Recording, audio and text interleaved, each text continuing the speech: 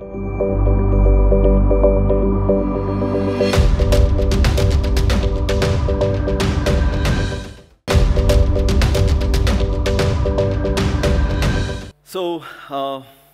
just to set expectations, right?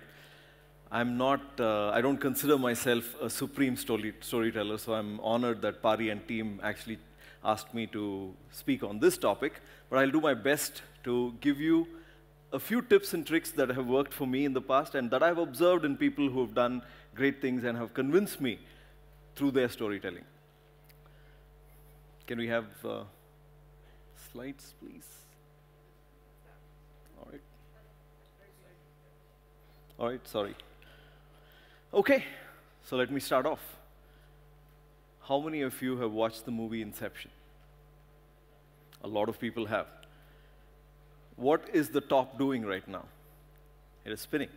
And in the movie, as the top spins, you realize that you are in a dream. In this case, it happens to be my dream. So by day, I'm Guru Bhat, GM and Head of Engineering for PayPal. In my dreams, I'm Dan Schulman, the CEO of PayPal. Dan, if you're listening, it's just a joke. It's just a dream. I don't want your job. So let me take you back in time as Dan Schulman. The year is 2014. After a very successful stint at American Express, I have been approached by the board of PayPal to take on the company and lead it through a new phase. At that time, PayPal is a part of eBay. It's doing really, really well. The future is very bright. And I'm being asked to take on the company, lead it through a separation with eBay, and then take it into a brave new world. So what is my frame of mind as Dan Schulman when I'm looking at this? Because the company I'm inheriting is not one that is in need of a turnaround. It is doing phenomenally well, as the numbers here will indicate. Everything is going gangbusters. The investors think that it's great. The employees think it's great. Shareholders think it's great. The board thinks everything is good. Nobody thinks that there is any change that is needed. Somewhat simpler if I was entering a situation where I had to turn around the company, where it was a do-or-die situation. I had to do something, and people would follow immediately. But in this case, the numbers don't lie. Things are going really, really well, which, I mean, companies are growing in double digits, 20+% every year. How do I convince people that something different needs to be done? I have a ton of data, but is that what I use? Let's take a look at, I mean, the fine gentlemen behind, they're all the founders of PayPal. There's Peter Thiel in there as well, Max Levchin, a bunch of really, really big stalwarts in the industry. And this, ladies and gentlemen, was the mission statement, the vision of PayPal in 2013. For heaven's sake, it even has the word promotional financing in it. But things are going really well. How do I, Dan Schulman, Dan, I'm just joking, just kidding. How do I convince not just the board, but the rank and file that we need to rethink our business and we need to find a different way of doing things? I have some data with me that backs up my case. I know that for the average American, even raising $400 in order to do something as simple as repair a car that gets me back and forth from work back to home every day is difficult to do in a period of even 1 month. It's absolutely impossible for me. So I know that there are people in desperate need of financial services. I know that for many people, 2/3 of the American population, in fact, a large segment, lives paycheck to paycheck. If I were to find a way to help them save, I would help them lead better lives and open up business opportunities for PayPal as well. And I also know that it is extremely expensive to be poor. Americans in 2014 spent $138 billion in just getting access to financial services. Credit card fees, bank fees, overdraft fees, protection fees, etc. All of those. Now, if I were to carve a business opportunity in that, it would make my company much, much bigger. But if, I mean, I'm in the heart of Silicon Valley, so very, very intelligent, data-oriented people, maybe I should just run these numbers by them. Maybe that'll get them fired up and go in a new direction. Is that what I did? Yes, I did. I tried, but that didn't work out really well. So I resorted to telling a few of my own personal stories, something that I had experienced in my past. The first experience was, I used to be the CEO of Virgin Mobile. And one of the things that we were doing was we were helping homeless youth through a charity. So in one of the employee events where we were meeting people from the charity, one of the folks who was running the charity told me, they said, the best way for you to realize how important this work is to actually live the life of a homeless person and see what an impact this is having on their lives. So a colleague and I, we decided, hey, what the hell, let's try it out. Let's build greater empathy with the people that we are helping. So one summer in New York, pretty warm, good weather, my colleague and I decided to spend an entire day as homeless people.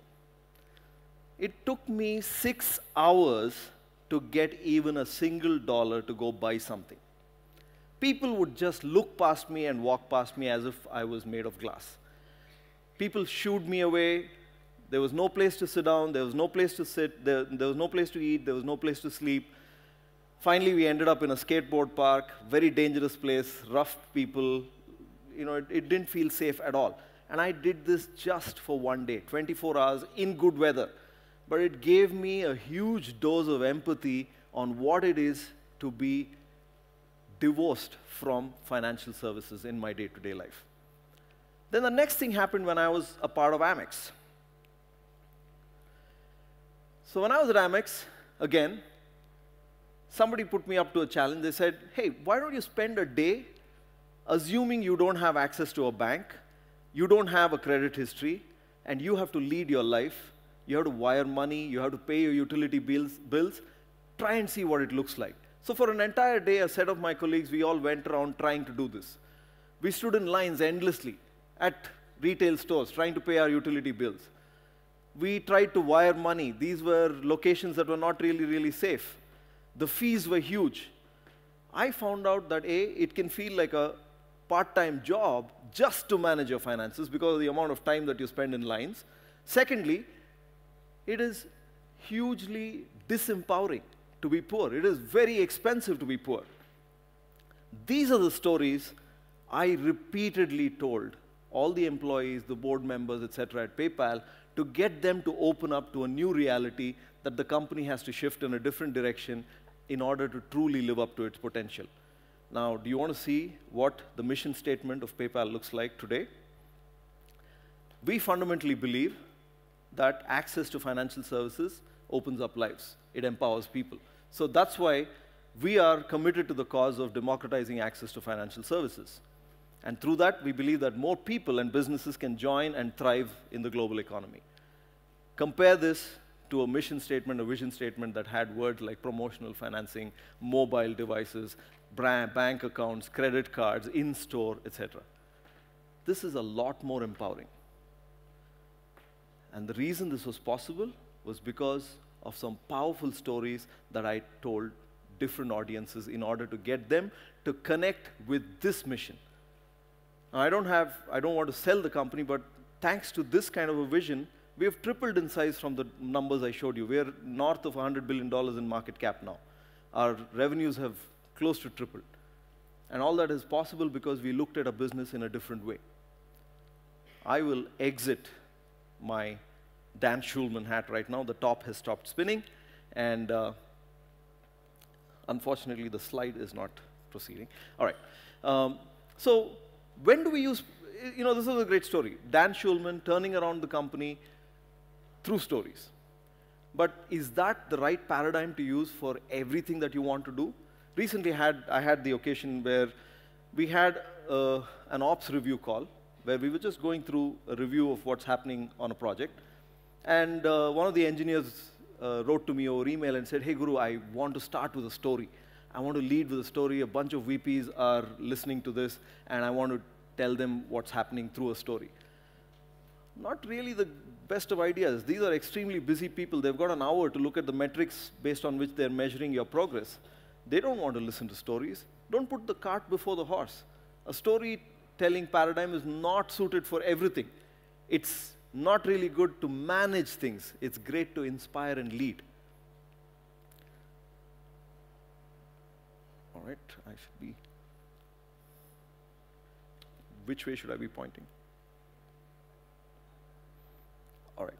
So, for example, let's say you want to, sorry, seems to be having some trouble here. All right. Let's say you want to acquire a company. Let's say you want to enter a new market. Do you lead with a story? No, you still have to do the hard work of crunching the numbers, building a go-to-market strategy. You have to do all of that. It's not going to be possible for you to just get to telling a story and convincing the board and rallying the troops, etc. After all the groundwork is done, that's when you get around to the important task of telling the story. Because you do have some meat, some substance to back up the claims that you're going to make, the dream that you're going to build in your story. What else is a story useful for? A story is useful when you want to propagate your ideas, when you want to define culture, you want to get people, just telling them, hey, think outside the box, follow the rules, look at the rule book. This is not the way humans are wired. We don't operate that way. The way humans get convinced is when they can build empathy with the position that you're trying to take. And that happens really beautifully through stories. If you want to sell a certain recommendation that you're going to make, it is important to connect that person to whom you're selling with the dream that you're building. And then, a few different elements that all stories necessarily should have.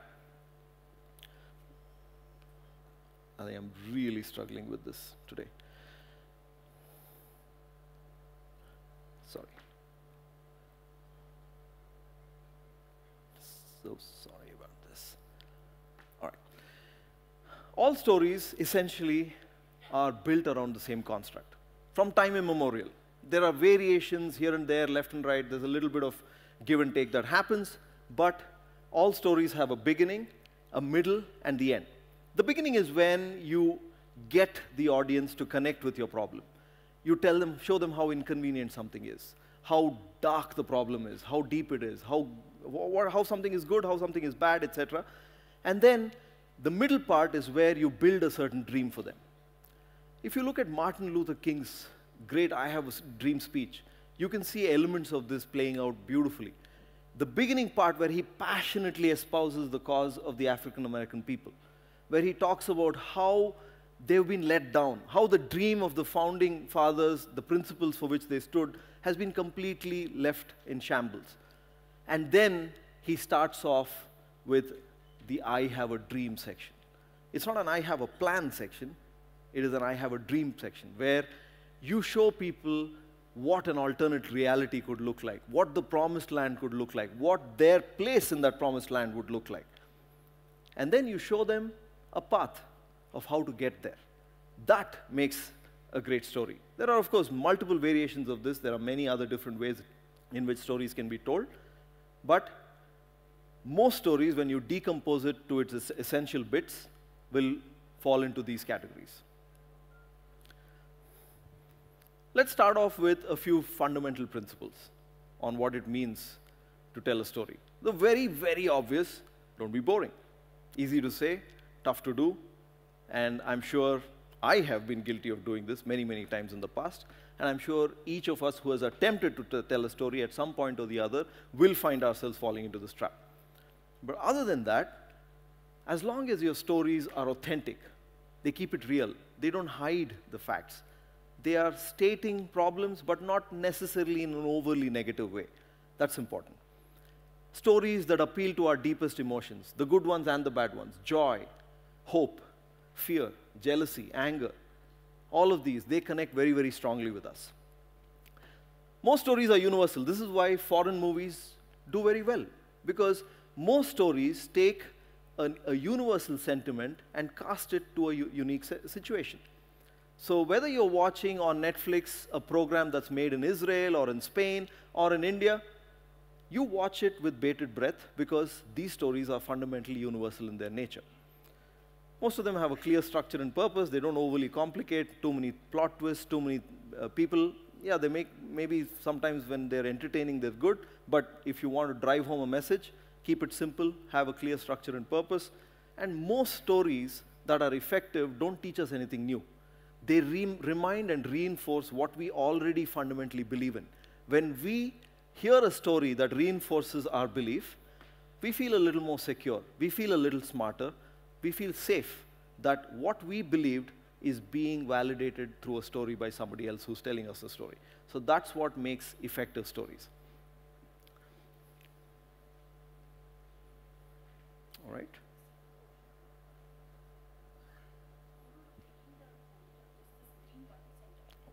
Sorry. All right? And then, most stories that are well told get us to shut down the logic part of our brain. If not shut it down, at least quiesce it a little. They get us to engage in the dream, in the what if. What if we were able to do this? What if we were to orient ourselves differently?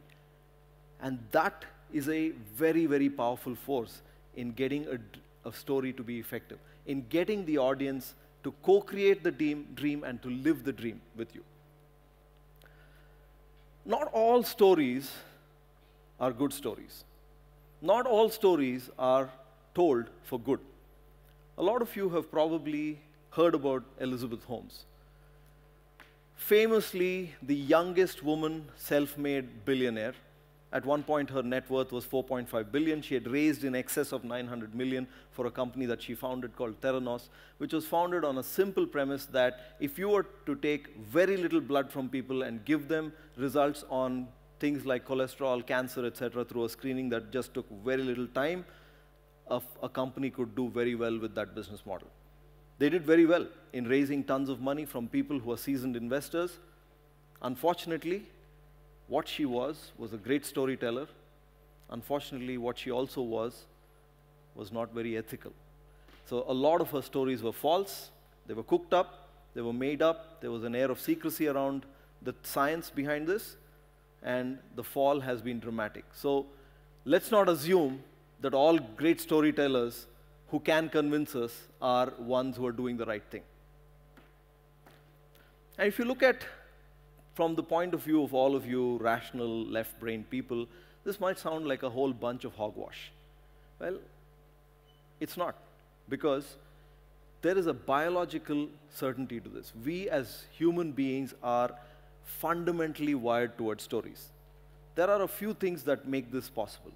There are 3 separate hormones that science has proven is important, because when we listen to a story, it not just touches the mental, but also the physical.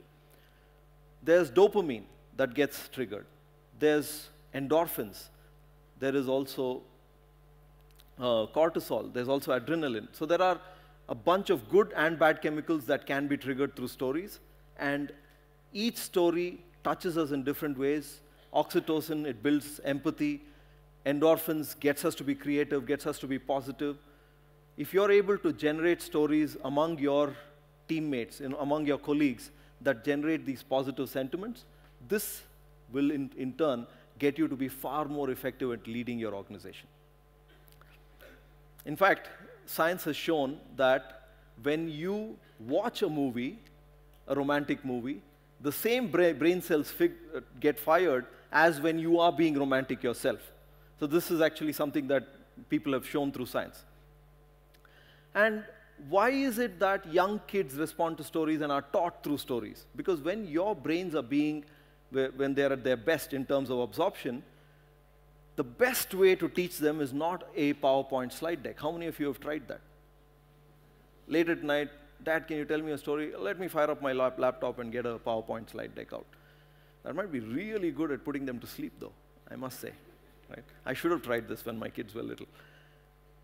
It's not coincidence. This is something that we have evolved through centuries. It is something that has passed down generation to generation. Think about it.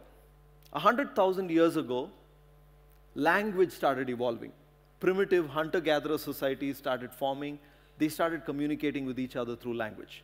And this language was used as a way to transmit knowledge from one generation to another, things that you learned, like don't go out at night and stand next to a tiger. All of this is told through stories. And then, about 27,000 years ago, people started drawing in caves, etc. The cave paintings that you've heard, all of you have undoubtedly heard of. About 27,000 years ago is when we started transmitting these stories in the written form through diagrams.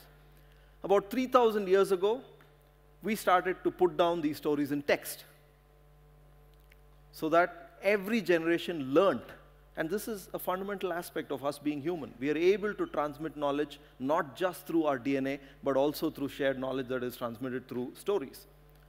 And then, about 30 years ago, Microsoft PowerPoint was born.